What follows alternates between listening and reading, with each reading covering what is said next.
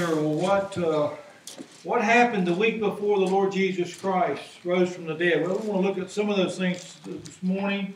Can't look at every aspect of it, but I want to just preach this morning a message on a passion of obedience.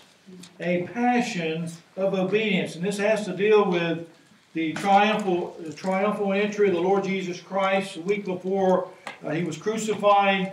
We also find a quote, we'll see this later, I know at Tabernacle Baptist Church on White Horse Road, Dr. Harold B. Seidler, on his pulpit, which I've stood behind years and years ago, he's got a plaque there that says, "Sirs, we would see Jesus." So anytime anybody preaches there, they see that plaque, "Sir, we would see Jesus." And I always thought that would be a beautiful thing for any preacher to have. I thought about even doing it here, because every time you see that, you want the Lord Jesus Christ to be glorified. Matthew chapter 21, we'll get there in just a few moments, but in the book of John, the Bible talks about Jesus was at Bethany. Bethany was where the house of Mary and Martha was. Jesus, I believe, probably spent a lot of time there. That was probably a refuge for him, and we'll see this even in the book of John. But the week prior to the Lord Jesus Christ being crucified, Christ has performed all kinds of miracles. A lot of things are going on, and you have to understand the Roman Empire there. These people were under the subject of the Romans, and a lot of people thought Christ was going to be their king. They honestly thought Christ was going to be the one to come up, and they were looking for a king to come up and overthrow the Romans. And a lot of people thought Christ was that person. We want to look at this morning. Now, this account is given in every gospel. That really amazes me. When you're doing Bible study, I mentioned Thursday night about Bible study. When you find something that's mentioned in all four gospels, that's just significant in my mind. A lot of things are only mentioned once. And in some books of the Bible, Matthew was written to the Jews. Remember that. And we'll see this morning. Matthew chapter 21. Let's look at the first 16 verses. "And when they drew nigh unto Jerusalem, and were come to Bethphage unto the Mount of Olives, then sent Jesus 2 disciples, saying unto them, Go into the village over against you, and straightway ye shall find an ass tied in a colt with her. Loose them, and bring them unto me. And if any man say unto you, ye shall say, The Lord hath need of them, and straightway he will send them." Now I want you to see something interesting about all four of these accounts. We're given where disciples are sent and they're obedient, and that's what we're going to be dealing with this morning, a passion of obedience. The Bible says in verse 4, "And all this was done that it might be fulfilled what was spoken by the prophet, saying, Tell ye the daughter of Zion, Behold, thy king cometh unto thee." I don't know if you noticed any of the songs that we mentioned or sang this morning, but every one of those songs somewhere had something about the King, our King, the Lord Jesus Christ. And I hope you'll as reflected on some of those songs. "Behold, thy King cometh unto thee, meek or in mercy, and sitting upon an ass, and a colt, the foal of an ass. And the disciples went and did as the disciples commanded them." See, true disciples are obedient. That's what we want to be this morning. True disciples are obedient. "And brought the ass and the colt, and put them on their clothes, and they set them thereon. And a very great multitude spread their garments in the way. Others cut down branches from the trees, and strawed them in the way. And the multitudes that went before and that followed, saying, crying, Hosanna to the Son of God, or David. Blessed is he that cometh in the name of the Lord. Hosanna in the highest." Or save us. That word, and we'll see that later in another gospel. "And when he was coming to Jerusalem, all the city was moved." Notice that. "Who is this?" they asked. And the multitude said, "This is Jesus, the prophet of Nazareth of Galilee." And Jesus went into the temple of God, and cast out all them that sold, and bought in the temple, and overthrew the tables of the money changers, and the seats of them that sold doves. This was a time of the Passover. A lot of people were in Jerusalem. People would come, and they were buying animals to do sacrifices, as the Lord had commanded, and a lot of people were taking advantage of that. And one of the first things he did was come in and basically cleanse the temple. Now, I'm going to show you something in just a moment. I never had really, I guess I saw this, I never really put it two and two together. But at the beginning of Jesus' ministry, and we'll see this in the Gospel of John, Jesus did the exact same thing. He came in and he threw out the money changers and he cleansed the temple.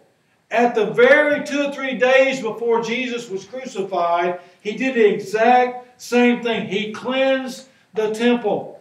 Well, what do you mean by that? Well, I just believe the temple, the church today, especially the New Testament, I believe God wants us clean, folks. I believe cleanliness brings revival. It brings a greater love for thee. And the Bible says he overthrew the tables of the money changers.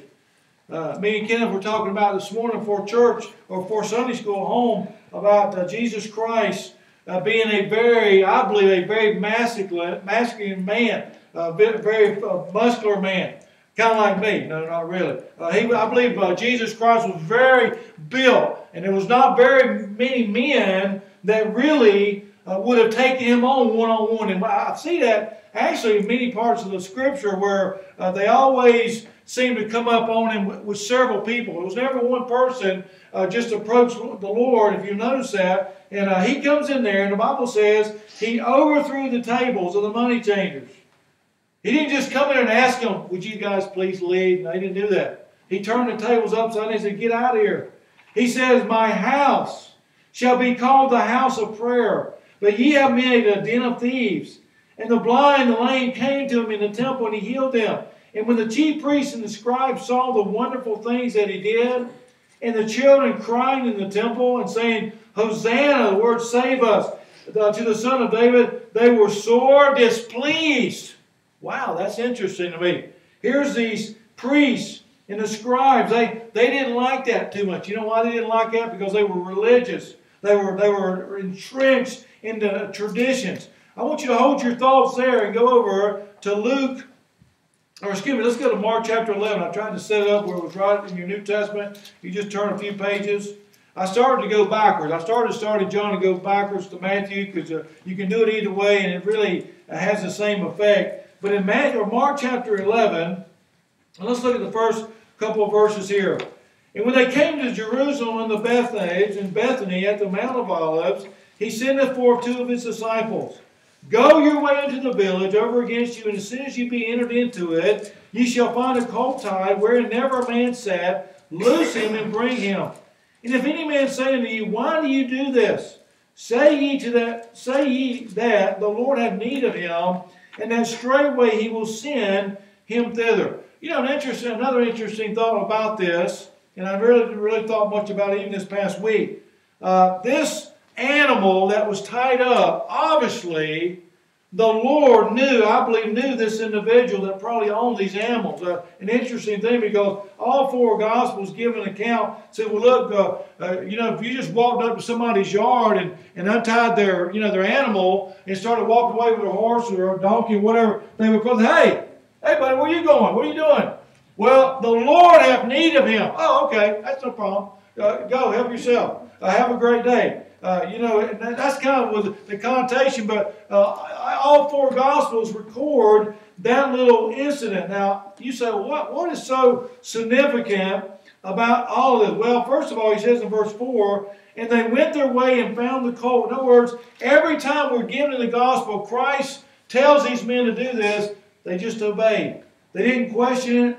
They didn't sit around and pray about it. They didn't discuss it. They just did it, and they took care of it. The Bible says they went with the door without in a place where 2 ways met, and they loosed him. And certain of them stood by and said, hey, what do ye loosing the colt? And they said unto them, even as Jesus had commanded, and they let them go. And they brought the colt to Jesus and cast their garments on him. And he sat upon him. And many spread their garments. So these people are spreading part of their clothing. They're cutting down palm tree limbs. They're cutting down brush or something. And they're laying it in front of this animal. And the Lord Jesus Christ is walking into Jerusalem. And the Bible says they're singing, Hosanna, blessed is he that cometh in the name. They honestly, so many people thought, this is it. This is our king that's going to save us. They didn't realize that he was the king. They really wanted to save them from their sin. But that really wasn't where they were going. Blessed be the kingdom of our father David that cometh in the name of the Lord. Hosanna in the highest. And the Bible says he entered into Jerusalem. He looks around upon all things. And now the eventide was come. He went out to Bethany with the 12. Now, what's he saying here? He comes to Jerusalem, and you have to understand this.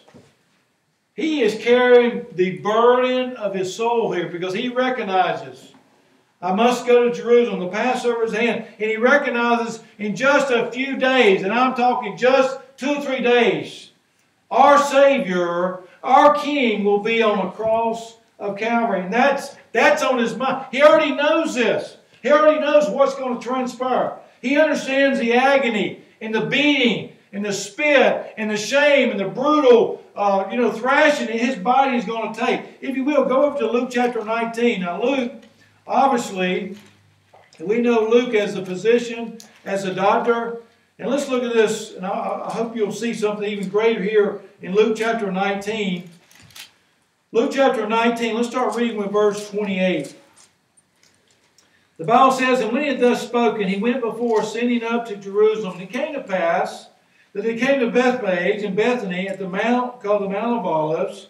He sent 2 of his disciples, saying, go ye into the village over against you, in the which you're entering, ye shall find a colt tied, whereon yet never a man sat. Loose him and bring him thither. Notice that. Never a man sat. I'm reminded in the film Sheffy. I don't know if you've ever seen the film Sheffy.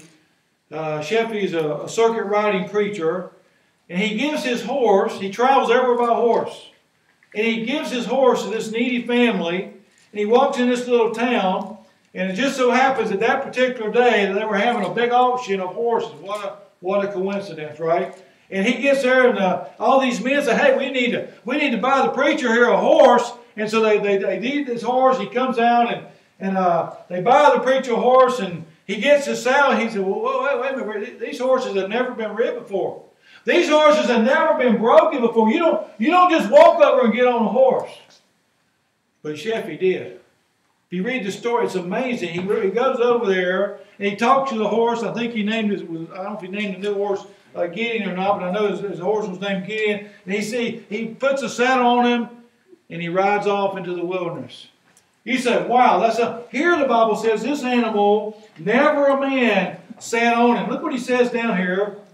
There's an interesting thing here. He says, why do you loose him? Because the Lord hath need of him.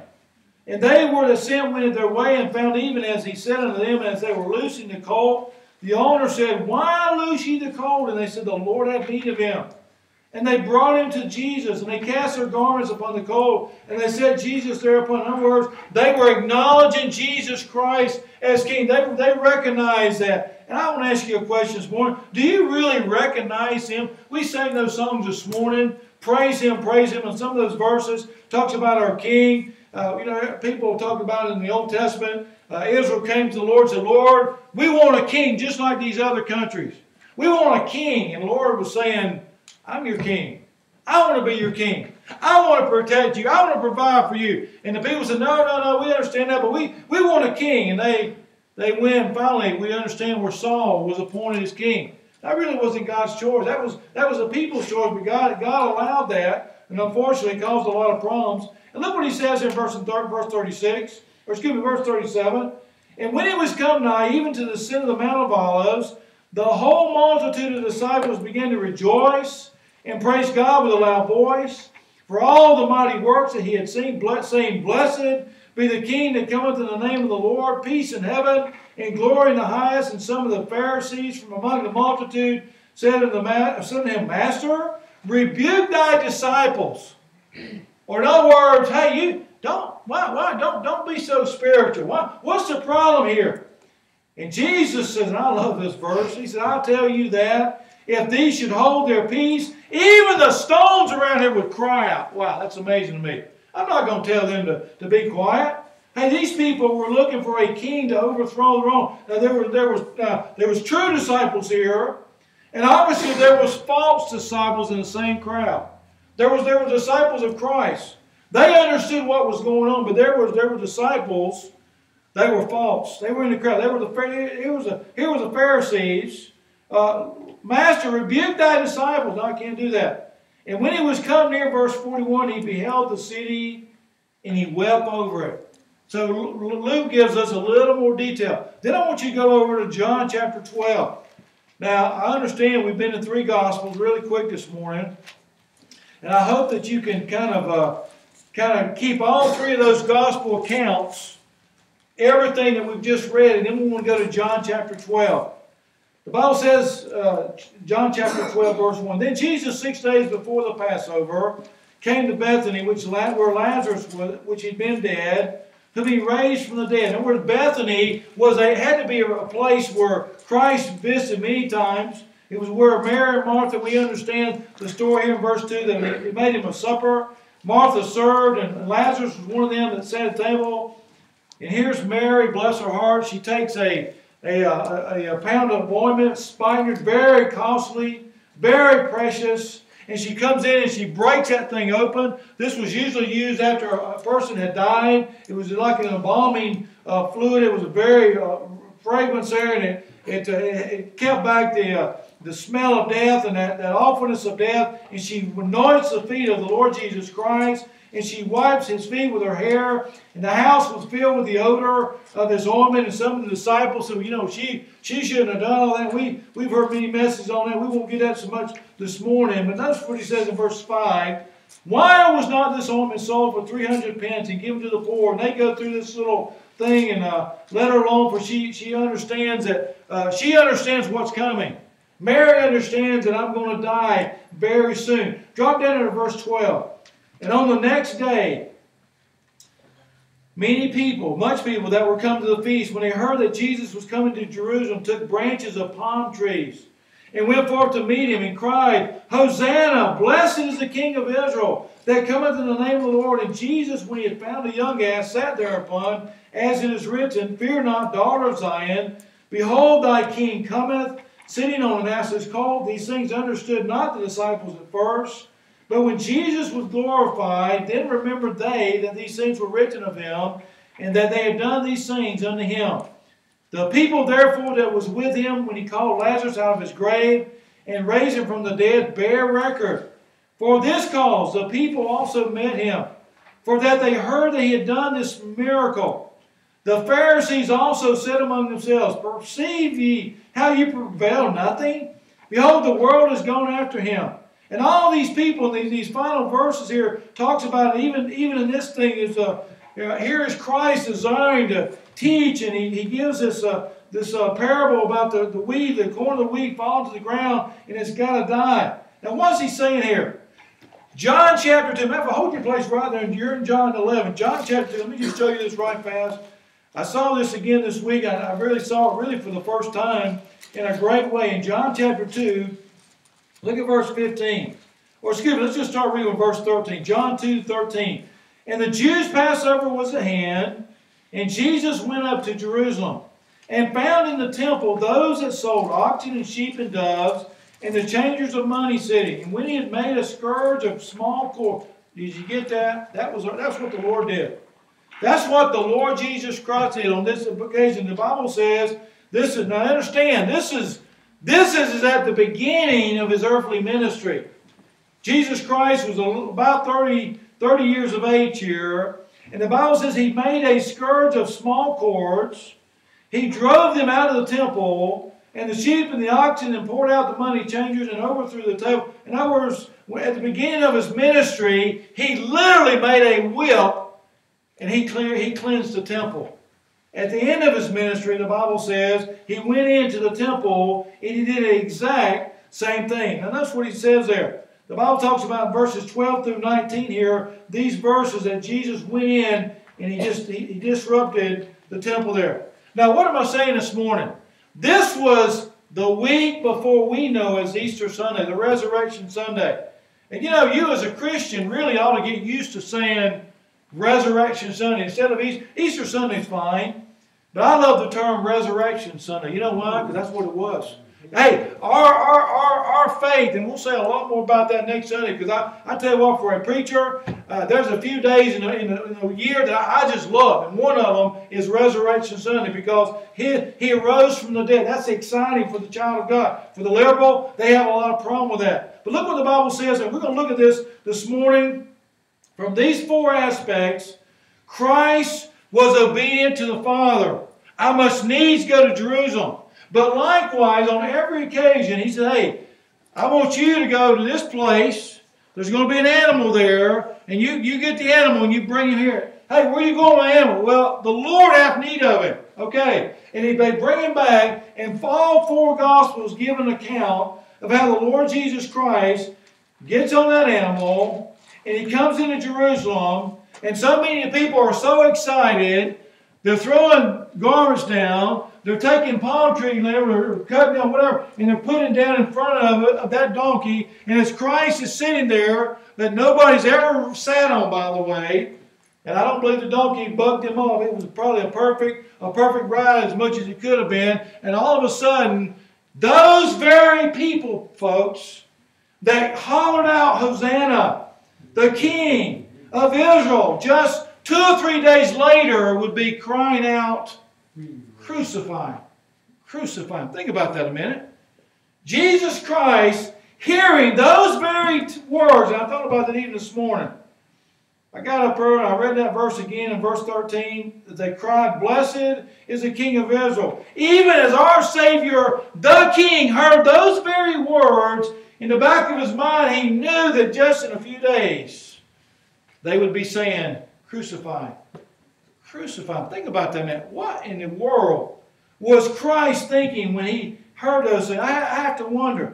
Yes, he was 100% God, but he was 100% man. As a 100% man, if you had the foreknowledge of somebody giving you praise, knowing that just the next breath they were going to be stabbing you in the back with a knife. You ever thought about that? That's what our Savior was facing. Now, the obedience of all these disciples are listed in all four Gospels. A passion for obedience. And I hope this morning that that's your desire, to have a passion to just be obedient. You know what? I say this many times to people. If you would just obey the Word of God and you would follow the Word of God, life would flow. You know what I mean by that? It flows like a river. I've got peace like a river. You know, we sing these little choruses, something that's really good. But you know how a river flows? Right below our house in Piedmont is a Saluda. And when you're going by the, you can actually sit there on the bank and fish. And you really can't hardly even see that water flowing. You know it's flowing, but you can't hardly tell it's even moving. Now, after a big rain, yeah, you can really see it. You've been downtown Greenville after a big rain. Well, you know it comes through there. You know it comes over the falls there. And then you got those nuts that get out there in them kayaks and ride those things. I'm thinking, man, those guys got way too much free time. But they do it, and they enjoy it. I guess they know what they're doing. I hope they do. But you know how a river flows? You know what? When you obey the Word of God and you're obedient, guess what? That's what happens. You flows. But when you start disobeying, guess what? Oh, man, what was that? That's a rock. There's the logs there. And you start hitting boulders. I remember the only year that I attended the wilds as a teenager. Our cabin went tubing down. There's a river down at the bottom part of that mountain. We hiked down there. And the night before, it rained all night. I mean, it rained. And we got our inner tubes, and we're downstream, and we're walking upstream, and we're looking at the river. And I mean, this river is raging. There's boulders in that river bigger than this church building.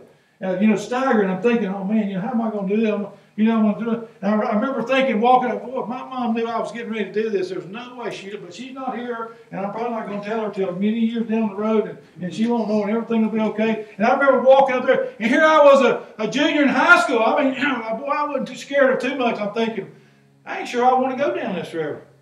But I was under peer pressure. I mean, I had a bunch of oh man, this is gonna be great. Come on, I'm thinking, yeah, man, this is gonna be really great. And in my heart, I'm thinking, oh Lord, please don't let me drown. Please don't let me fall off this road. But I was going up that top of that mountain, and I remember getting out, and all of a sudden, man, here we go. We were going so fast that before we realized it, we were in the lake. Hey, man, that was great. Let's do that again. And here we go. We walk over and we do it. We did it several times. Now, the first time I walked up there and I saw all them boulders, I didn't think I wanted to ride that. You know what, folks? The Christian life, if we're in disobedience, many times we're going to be hitting those things. We're going to be getting snags there. Now, all four Gospels, and especially in chapter 12 of John, the Bible says 6 days before the Passover, he came to Bethany. Can you imagine what Jesus Christ was thinking? He said, you know what? In just a few days, I'm going to the cross. I'm going to shed my blood for all mankind. I'm going to suffer shame. I'm going to suffer agony. I'm going to suffer the crown of thorns on my head. I'm going to be beat like, honestly, when they get through me, I'm going to look worse than probably a piece of hamburger meat. You're not going to be able to recognize me. It's going to be an awful thing. The pain is going to be awful. And he's thinking all this in his mind. He comes into Jerusalem, and all these people are saying, woo, there's all that said, Hosanna, you're the king, blah, blah, blah. And in his heart, he's thinking, you don't mean it. You don't really love that. You don't mean that, because just in a few hours, a few days. Now, we can sit here this morning and argue what day of the week the Lord Jesus Christ was crucified on. I got my own personal opinion. If you want to talk to me later, that's fine. If you figure 3 days and 3 days in the tomb as the Bible displays, and I understand the Jewish day starts at a certain time, and you have to figure that in. But a lot of times people will say they celebrate Good Friday. And I've often wondered, wow, when you think about Good Friday, the only good part about that Friday was that Jesus Christ went to the cross on Calvary. Whether it was Friday or Thursday or Wednesday evening or Wednesday middle of the day, and I'll get you start thinking as far as, it really doesn't matter so much when Jesus Christ went to the cross and what hour, the exact time. But I'll tell you this. Do you know that He went to the cross for your sin? Has there ever been a time in your life when you recognize He died for me? Hey, I want you to go to Philippians chapter 2. This is where we're going to end this morning. I hope that you will take all four Gospels. And I trust this week sometime as you think about the Easter story, the resurrection story, the going to the Calvary, that every day you'll take some time and just read those chapters in the Gospels and meditate on those passages. Philippians chapter 2. Let's start reading with verse. Let's start with about verse 5. What a tremendous book, the book of Philippians. Philippians 2, verse 5. Let this mind be in you, which was also in Christ Jesus.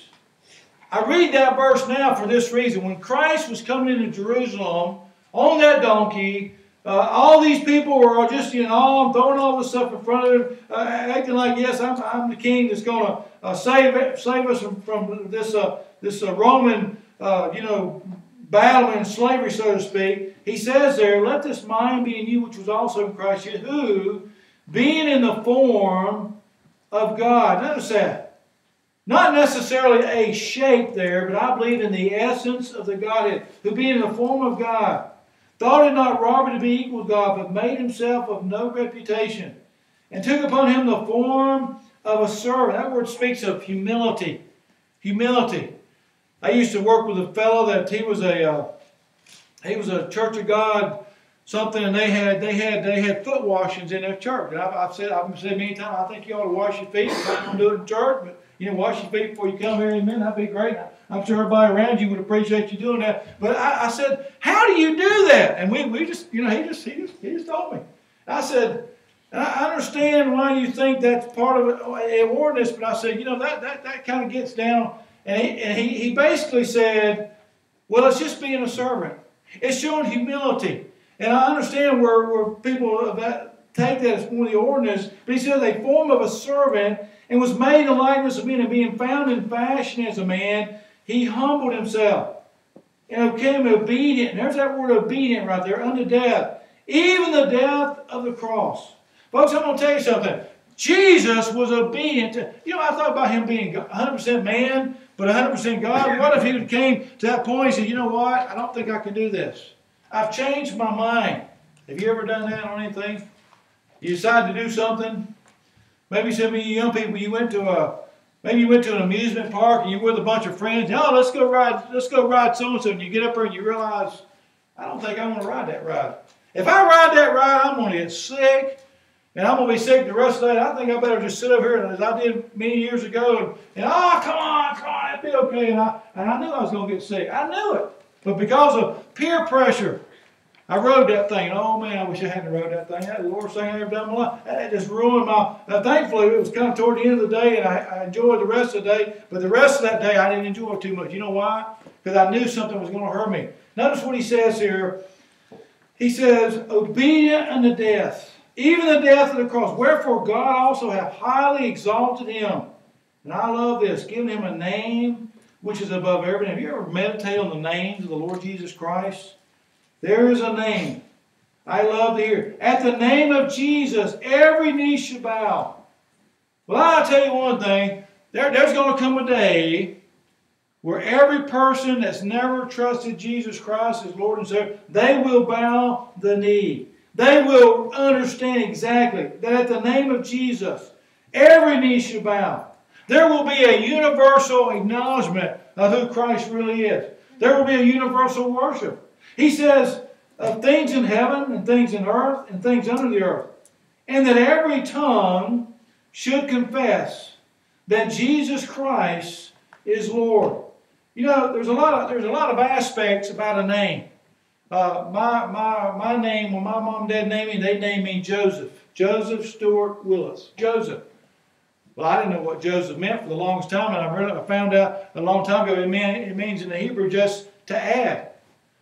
And I thought about that, and I thought, what does that mean? To add. To add what? Well, when you think about Joseph in the Bible, think about who he added. Think about it. Hey, his family rejected him. His brothers sold him into slavery. He winds up in Potiphar's house. He's falsely accused. He winds up in prison for 2 years. And we know the story. The butler and the baker come down there and give him a little story, you know. And he said, well, you know, hey, man, it's okay. 2 or 3 days, you're going back in the palace. And you're going to serve the Lord, man. You're going to be, and the other guy, oh, that sounds great. Well, what's going to happen to me? He said, well, in 2 or 3 days, you're going to die, man. Sorry, but you're finished. You missed did the kingdom. And then Joseph slowly is promoted. And the Bible says that there's going to come a famine in Egypt. And he tells Pharaoh that he says, for 7 years we're going to have all the corn we can grow. And then for 7 years we're going to have zero. For 7 years we're going to have all this water. And then for the next 7 years we're going to have zero. What are we going to do? And Pharaoh says to Joseph, oh, that I could find somebody that could take care of this problem. And guess who he picks? Joseph, you're the man. Me? Oh, Pharaoh, I appreciate your confidence in me, Pharaoh, but really, you think Joseph did that? No, I don't think he did. I believe God had already showed Joseph, this is what you got to do. You got to build these reservoirs of hot water, and you got to store grain. And Joseph, he went to it. Hey, by the way, Joseph had plenty of help. I mean, he had plenty of. He said, hey, I need 5,000 people. It didn't matter what it cost. Pharaoh said, you do it. Here's your checkbook, you go do it. And be hasty about it. So we got 7 years to prepare. Joseph, to add. Names mean something. And the Bible says that the Lord Jesus Christ, he said that every tongue should confess that Jesus Christ is Lord. Well, I like that. To the glory of God the Father. Wherefore, my beloved. That speaks to Christians there. As ye have always, and there's that word again, obeyed. What if the disciples would have said, why are we going to get this donkey? I'm kind of hungry. Let's go get something to eat. Let's go down to the Jack in the Box and get something to eat. Now you have to read in the Hebrew that. Let's go do something else. No, they obeyed. Maybe they didn't understand what he was doing. They just obeyed. Young people, adults, when God asks us to do something from His Word, you know what we do? We just obey. Now you may not understand everything. God asks you to do something, but I promise you this: if God asks you to do something, He's got a reason for it. And I tell you something else. If He asks you to do something from His Word, He's going to give you the strength to do it. He's not going to ask you to go climb into a cockpit of an F-16 fighter jet. Amen? He's not going to ask you to do that. I kind of like to do that sometimes. Right? I'd like to ride with a guy. At least I think I would. Probably once I get on the runway, that'd be one of them times I say, hey, buddy, I changed my mind. No, we ain't going back. Yeah. I thought that'd be kind of a neat thing. But you know what? They obeyed. Not in my presence only. I love that. But now much more in my absence. Boy, I started meditating on it. I said, Lord, you've been gone from this earth a long time. And Lord, I want to obey you. I want to obey you just like you were sitting right up here in our service today. Have you ever thought about the Lord Jesus Christ sitting on the front pew during one of our services? By the way, He is. He's there in spirit. He's not there bodily, but He's there in spirit. That's why in my own heart, everything that goes on in church, everything that goes on in the sanctuary, I'm always conscious the Lord is sitting there. What's the Lord think about that? Man, that's an indictment on a lot of places, because I've been in places where, whoa, man, I tell you what, the devil, The devil was sitting on the Lord. The Lord has been long kicked off the front pew. He's not even in the church, but the devil's sitting there, and he's having a good old time. He says, you have obeyed not in my presence only, but now much more in my absence. Work out your own salvation with fear and trembling. For it is God, and I know that, which worketh you both to will and to do His good pleasure. Hey, can I say this morning in closing? It is God's good pleasure that we recognize Him as King this morning. Hey, as Jesus Christ walked in on that donkey or sat in and He rode in, all those people were all excited and they was crying, oh, great are you, you're King, and Hosanna, Hosanna. And they were probably doing their hands and all just a big whoop of it. You know what Christ said in His heart? He's saying, why do you do these things? Why are you saying these things? Because in 2 or 3 days you're going to say, crucify Him, and I'll be on the cross. But I thank God, as we'll see next week, thank God, even though they put Him on the cross, and even though they put Him in the tomb, thank God He didn't stay there. Because the first 2 or 3 days the devil came and he said, hey, I still got him, I still got him. But the third day, the demons of hell said, hey Satan, something's happening in the tomb. We can't hold him. He said, you're not going to hold him. Why? Because he came forth. He came forth victorious, and we'll deal with that next week. But I'm going to close with this verse. The Bible says in verse 15, that ye may be blameless and harmless, the sons of God without rebuke in the midst of a crooked and perverse nation, among ye shine as lights in the world. Hey, you know what? That's all God wants us to be, folks. He wants to be a shining light. And you know what I'm talking about. I shared with you the other night about the working out there on my AC unit. I had that flashlight. Years ago, Kenneth was in Cub Scouts, and we were up at Kings Mountain, North Carolina, and we had to take flashlights. And we marched a good ways. And then what the scoutmaster was doing at the Battle of Kings Mountain, there was the mountain men. They were somewhere. I don't know where they were. They knew the revolution and the British were coming. And they marched all night. No lights, no nothing. They didn't have flash. We had flashlights. But no lights, no talking, no nothing. And they marched about 30-something miles? 30-something miles, no talking. Can you imagine that?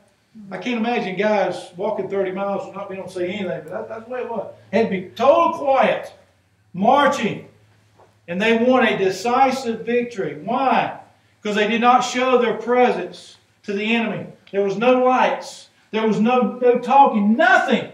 And when the British came through that point, that was not a good day for the British. It was a good day for the mountain men.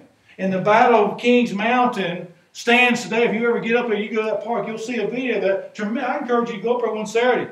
You parents want somewhere to take a young person up there for a day. That's a great thing. You get to walk around there and you see all that. But what am I saying? You know what? A crooked and perverse nation. Folks, tonight we live in a place that is just incredible today. People, they don't care about the Lord. They don't care about this Bible. You say, how do you know they don't care about this Bible? Well, one reason they've written too many editions of it. They're changing it too much.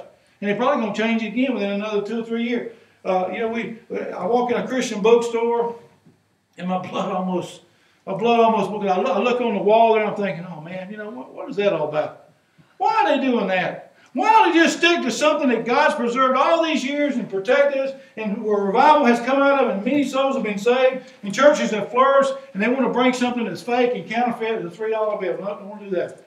I've shared many times. A good friend of mine worked in the bank, and I often say, how do you know counterfeit? She says, because you handle the real stuff so much. Amen.